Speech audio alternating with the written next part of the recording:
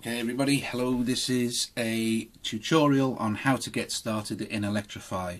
So as you see, I've just reinstalled it now, so it still has the little new tag on. So I'll open Electrify. Now this app is now audio bus compatible, except there are some issues, but the developer is sorting those issues out, and I thought it'd be a good idea to do a quick getting started because it's not the easiest program to understand. So, but once you understand the workflow of this program, it's absolutely brilliant. You can do so much stuff with it. It's incredible. So, I'm going to give you a basic getting started guide. So, when you first boot this up for the very first time, this is what you've got. And if you hit play, that's what you have. Now, to access the load and save and the other things, you just hit the Electrify button there. You've got load, new, save as, clear, export, import, switch clip after end. You can change this themes, you can sync it with Bluetooth, and then you press done and it's there. So if we hit load, you'll see that the only thing, there's nothing there at all, nothing. Okay, and the project they've called is My First Sample Project. So they don't give you any presets and stuff to go along with or anything like that. Okay, so let's just go back to what we've got. So here we have this block here of 8 by 8 is their matrix. Then you have an effects section, and then you have a master section, and then down here you have the sequencer, the sample, and the settings.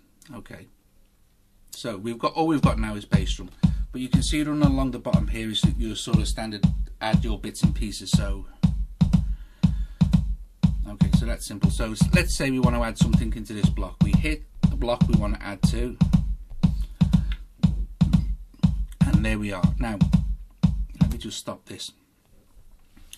At the moment it's playing for 1 bar, but there's nothing there. And the thing is with this, you double click, you can name the clip. But the thing is, it doesn't tell you how to get a sample in there. Okay, it's not like you double click and there's your list of samples, and what you have to do is go to sample, which is here. You hit sample, and it still doesn't really tell you how to get preview, what stretch, what. But down here it says double tap to browse samples at the bottom of the page there. So you double tap there, and then you're given the sample browser. Now you can audio paste your samples in, so if you've got bass drums and stuff, or snares or hits or synths and stuff, you can put them in. But first of all, we're just going to have a look at these things here. So we have bass infarct, drum codes, electric elements. We open electric elements. We have a list of different samples which we can listen to. So let's just listen to a few of these. Okay, so let's put that clappy snare type thing in. So once we've selected one we like, click OK. Now it's there. So we play now, but we've still only got our bass drum. We go back to sequencer, and we can put our snare in.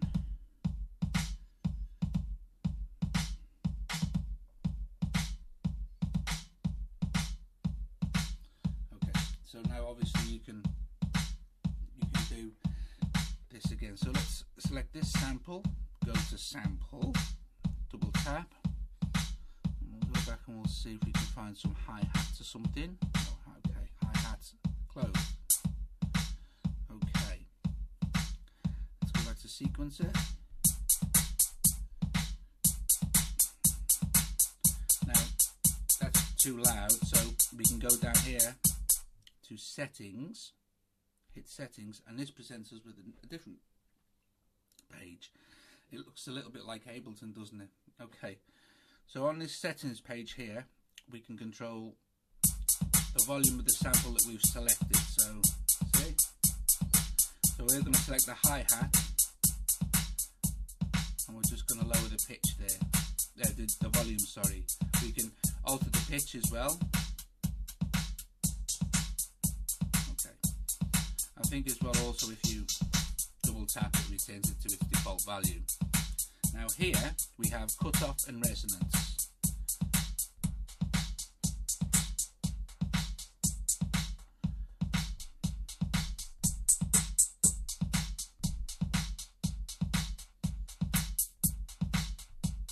Okay, so we can set that where we like it. We have effect send. Now let's just stop that for a sec. If we wanted to put, say, let's go back to our kick or our clap, we want to put a little bit of delay on the clap. Okay, so all we have to do there is, let's go back to sequencer, and we know that our clap is on the 5th and the 13th beat. Okay, so we go to here, which is effects. Now effects bus 1 and effects bus 2. You'll see that right now it says none and none. We just need to click on there and we can select from either a delay, a BPM sync delay, a flanger, reverb, ping pong delay, bandpass filter, a phase, a low pass filter, or distortion. So let's go with a beat synced delay. Okay, and let's see what that sounds like. Now we have to go back to settings, and there's no effect, you see. So we want to route our clap to bus 1.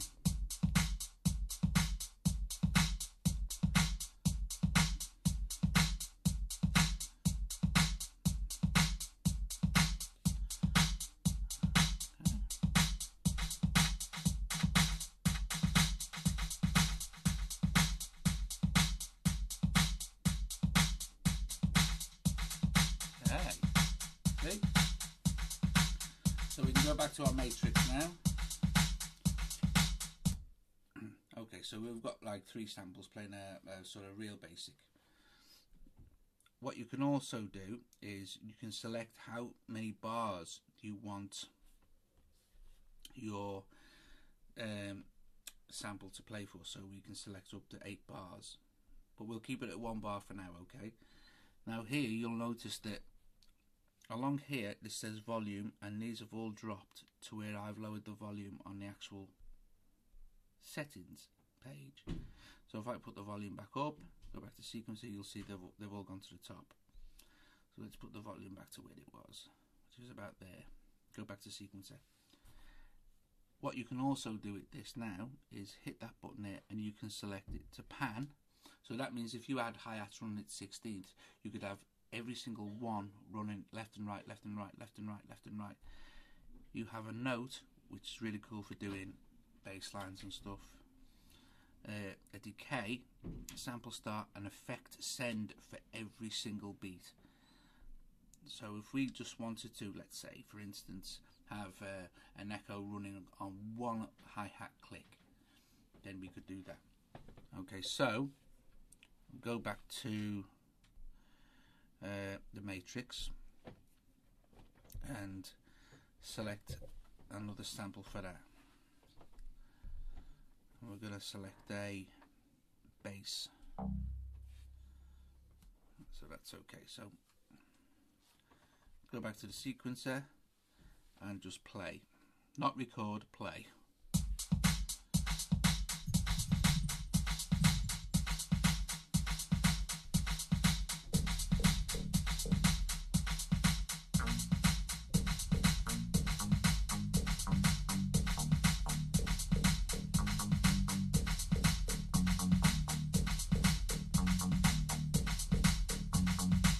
So once we find something that we like, we can record that sequence. So play, hit record.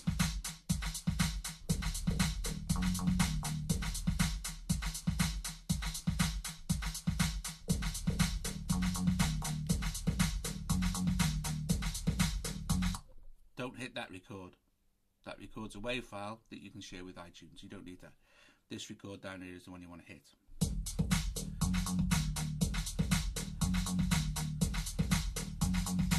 Go back to volume.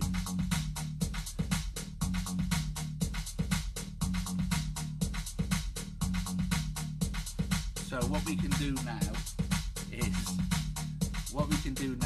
is stop and look at our second section. Look at our second section here.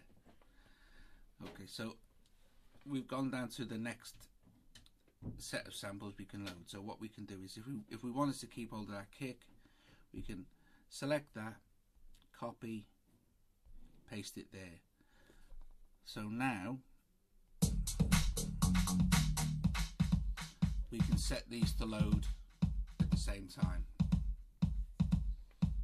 Okay, and then of course we can alter that, and let's select a different sample for there.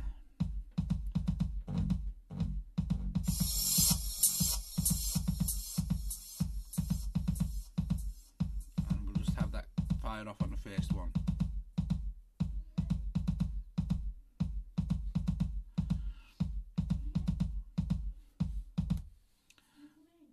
Right, so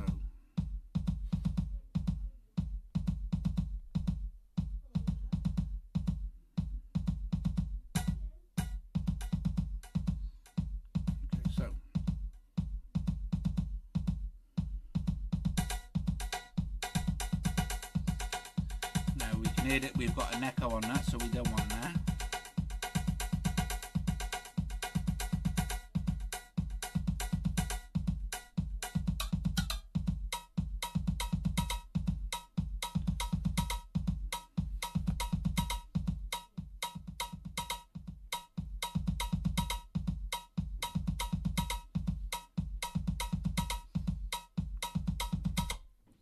So as you can see, you can build up and fill all these, and then once you've got it, you can save it, and then you can, but the great thing is with Audio Bus you could then do live performances, so you could just set all these to play.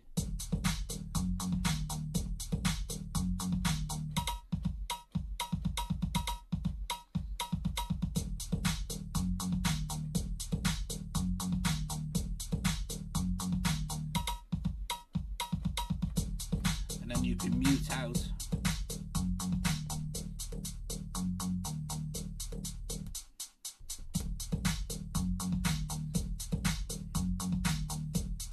And make adjustments on the fly. Okay, I hope that helped a little bit. Alright, cheers, bye.